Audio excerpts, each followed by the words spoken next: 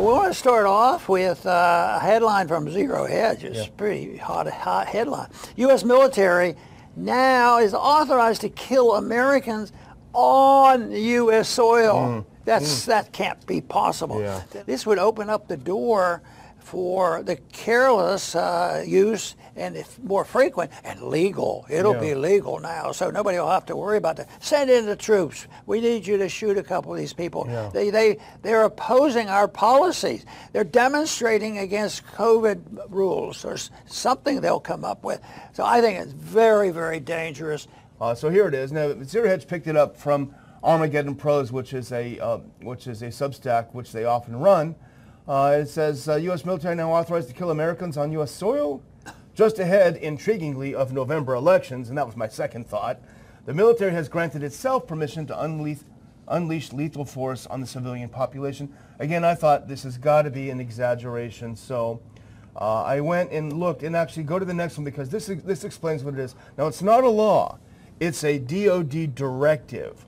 So this is, the administrative state where they take over. They don't pass laws. They are laws unto themselves. Go to the next one if you can, because this is what they're talking about.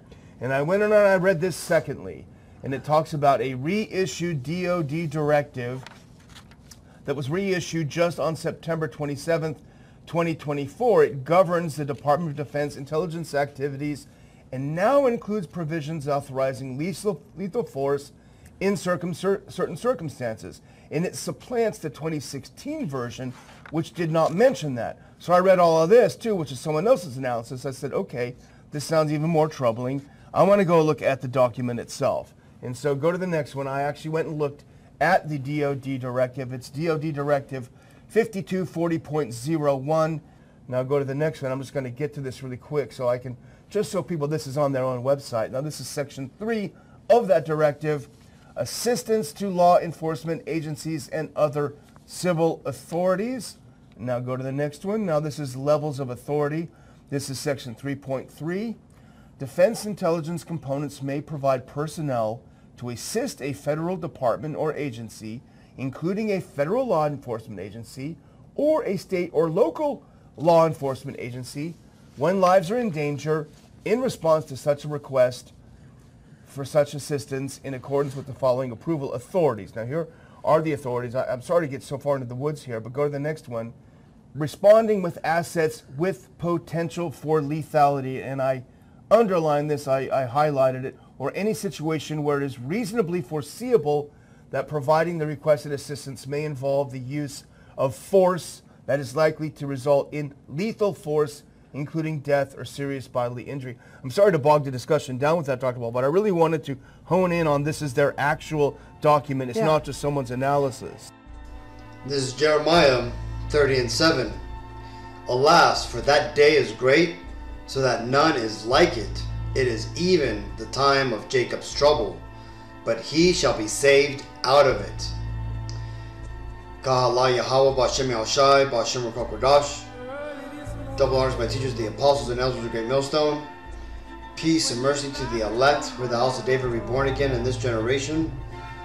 And shalom to the 130 Yasharallah, who today are known as the Negroes, Latinos, and Native Americans, who before losing our true heritage were known as, and still are, the true Hebrew Israelites of the Holy Bible. In today's lesson, we're going to talk about what we just watched, how the U.S. military has just been authorized to kill Americans on U.S. soil.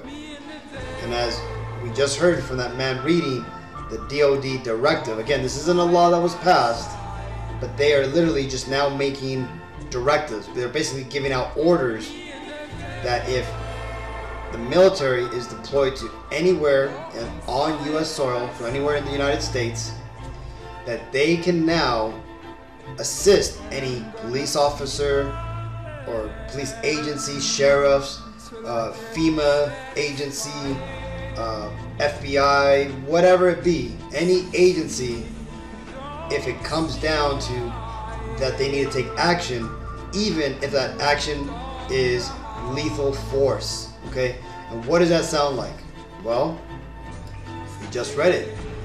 Jacob's trouble. Okay, Kahalaya Bashimeshai Bashim Kokodash. This was foretold and prophesied by the Apostle Tahar, okay, which is the de facto leader of the Hebrew Israelites in the world today, okay.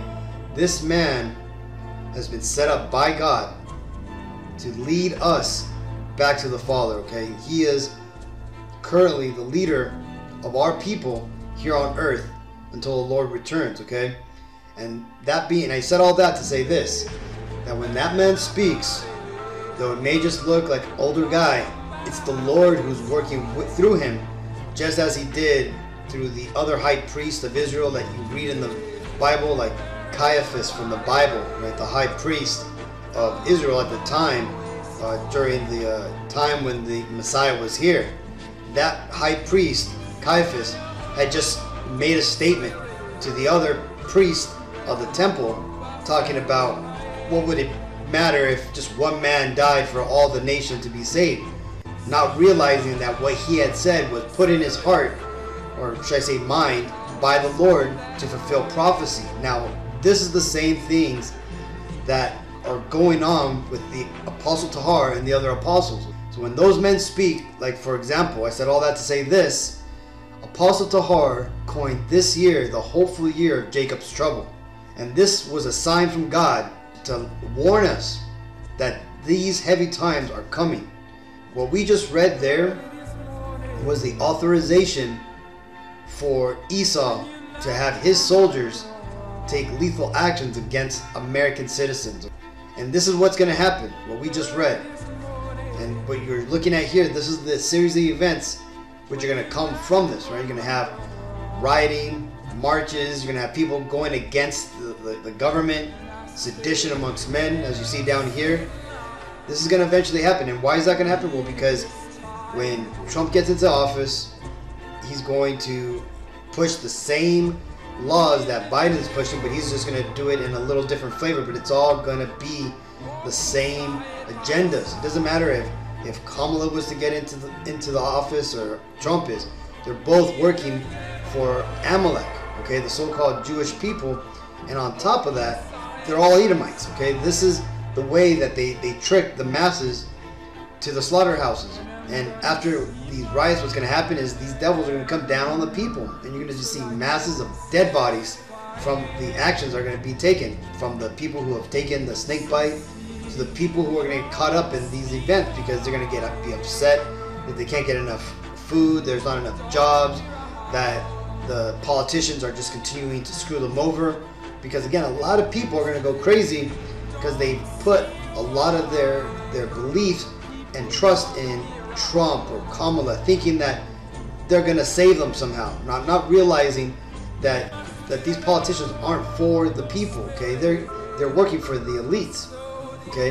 And eventually that's going to lead to Jacob's trouble, martial law, military coming in and taking action. And then that is going to bring forward what everybody has looked into, the FEMA camps, the re-education camps, the force holding camps, right? This is the time we're going to go into this document. We're likely to see this come after the elections, right? That's more likely when everything's going to start, is after the elections happen, because it doesn't matter who gets in, there's going to be an uprising, right? It's either going to be the people who are upset that Kamala lost and they're going to start riots, or it's going to be the people who are going to be upset that Trump lost, and then they're going to go crazy thinking the election was stolen. And what's that going to cause? Well, what did Trump say? And this is why I say Trump's going to win, because he's the one that bent the knee to Amalek, publicly, and he's come out to say stuff like this.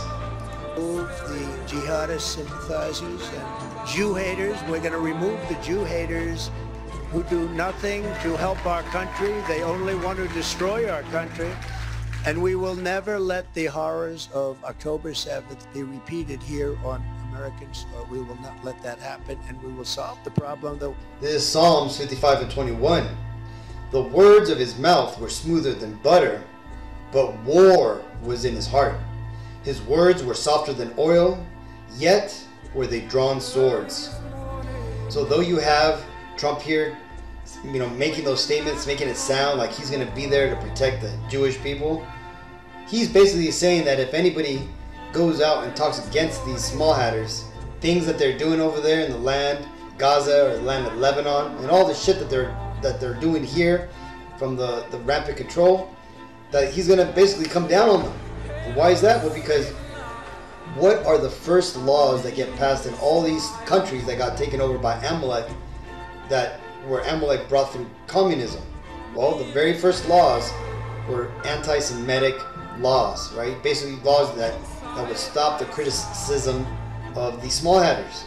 And that's what these devils are attempting to do, right? They basically bought and paid for all these politicians on both sides of the aisle. What that's going to bring forward is when whoever gets into the office, likely is going to be Trump, you're going to start seeing all these anti-Semitic laws go into effect. But they're not going to be called anti-Semitic laws. They're going to be called hate speech laws, or, I don't know, anti-patriotic laws, all this type of BS stuff, things that are going to make it sound, smooth as butter, right? It's going to make it sound like it's a good thing, but eventually it's going to come down on people, and namely on us Israelites, the Negro, Latino, Native Americans. Because why? Well, because we are the main targets. We are the targets that these Edomites are trying to get rid of. And why is that? Because we are their adversaries, right? Just like they're our adversaries, right? They're trying to get rid of us Israelites so that way they can try to claim back the blessing which they sold to us and which God gave to us. This is 2nd Ezra 16-71. They shall be like madmen, sparing none, but still spoiling and destroying those that fear the Lord. So, as the Bible has said, there's going to come a time when the wicked rulers of the world are going to come down on the true believers. Okay? Now, if you're in this truth, and when I say this truth, I'm talking about the truth of the Bible, right? Being in part of the Hebrew Israelite movement, okay? This thing of ours. When you're in this understanding, you understand that you're literally following what the Bible is saying, okay? You are the true believers. You understand that Christians, Catholics, Jehovah's Witnesses, Mormons, those people are all idol worshipers. They are not following God. They may think they're following God, and they may have the zeal in their heart to follow God or who they think is God, but they don't know God, right? They are not following God. They are following false idols and false doctrines set up by the enemies throughout history to deceive the masses, okay? So those people, those Christians, the Catholics, all these people, they are not a threat to the system, because they're going to be in those churches telling people to get the mark of the beast, to get the next shot, and to just follow the law, right? What's that? Obey your masters and, follow, obey Caesar. They're going to be telling their constituents to basically follow what the government tells them, right? Hence, failing the people going to these false churches, but also not being a threat to the government status quo, and hence they will not be persecuted.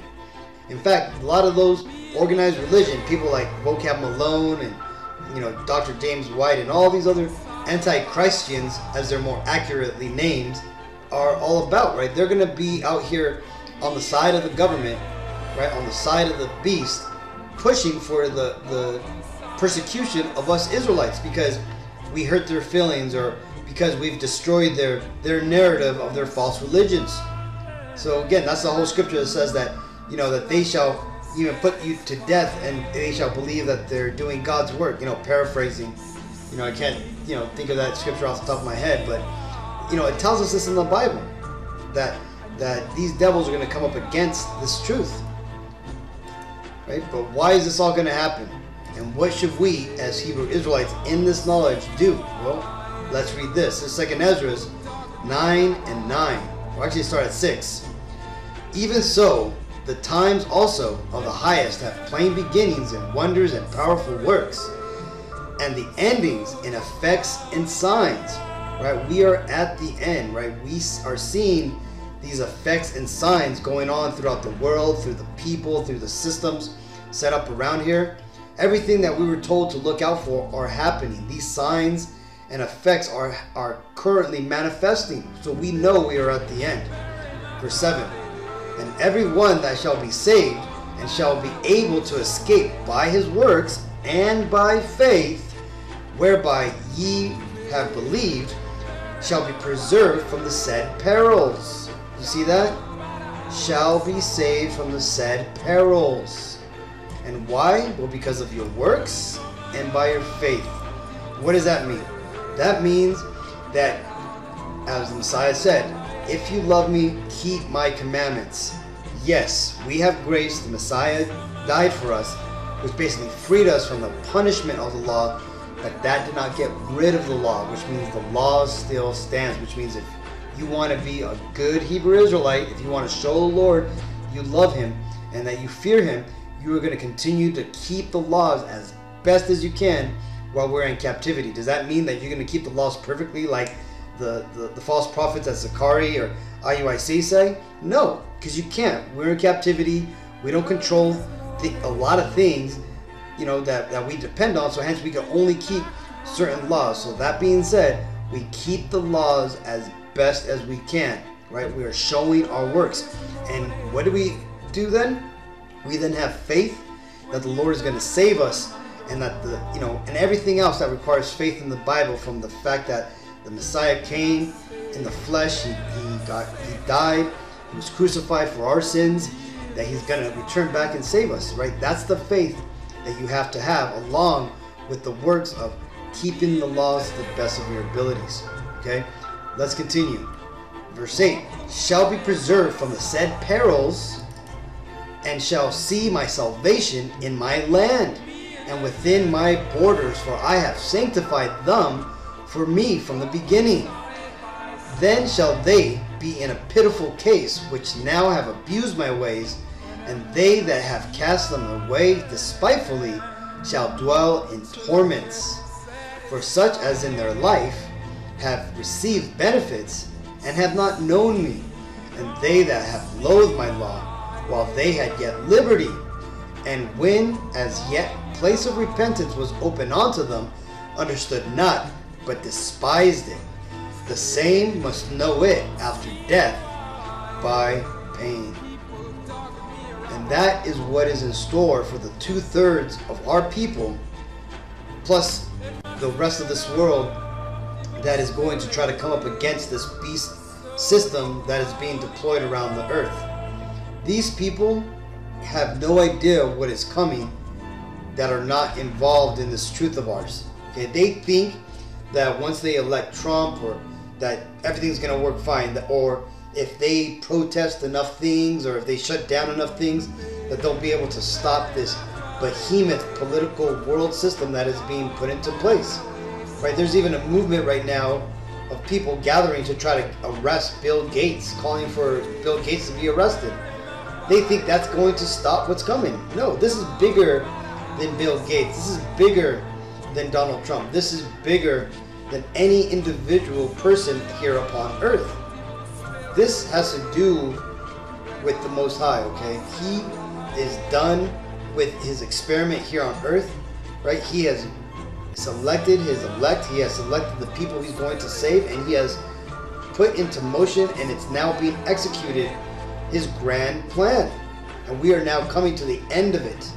And again, if you don't want to be crushed, if you want to, like I said here, be preserved from the said perils, you got to do the work. You got to return to your true heritage. If you are a Negro, Latino, Native American, or anybody whose father's lineage goes back to that bloodline, you got to come back to the truth of this Bible. You got to learn what these laws are. Learn what the Bible wants from you, right? As far as following the Lord and obeying His laws, and you got to try to live that life as best as you can. And you got to call upon the name, His true name, not His false idol names, right? You got to call Him the true Hebrew name of the Most High Father, which is Yahweh, and the true Hebrew name of the Messiah, which is Yahweh Shai, which is Hebrew for He is salvation. So either way, I just wanted to share this. I came across it, knew it was very important, and I'm pretty sure it's going to be covered in the next couple of days, but I just wanted to make sure you all seen it. So with all that, let's go and give all honor and glory and praises to Yahweh, B'Hashem Yahushai, B'Hashem Ruach HaKodesh. Shalom.